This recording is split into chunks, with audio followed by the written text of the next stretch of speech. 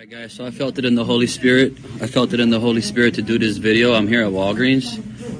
So they look like normal shelves, but they're not normal shelves. Every single one of them has infrared scanning sensors right here for your forehead, right?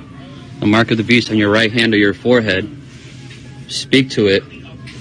It sees you. Seek to wave. They're made out of super thick metal. If you don't have the mark later on, you won't be able to buy or sell unless you scan your hand on this. Then it's going to open for you.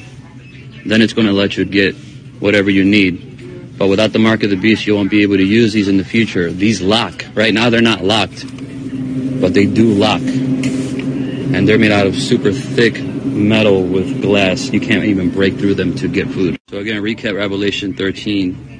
He causes all, both small and great, rich and poor, free and slave, to receive a mark on the right hand of their forehead, so that nobody could buy or sell unless they have the mark, which is the name of the beast or the number of his name. Right hand, forehead. And it's going to be like this everywhere.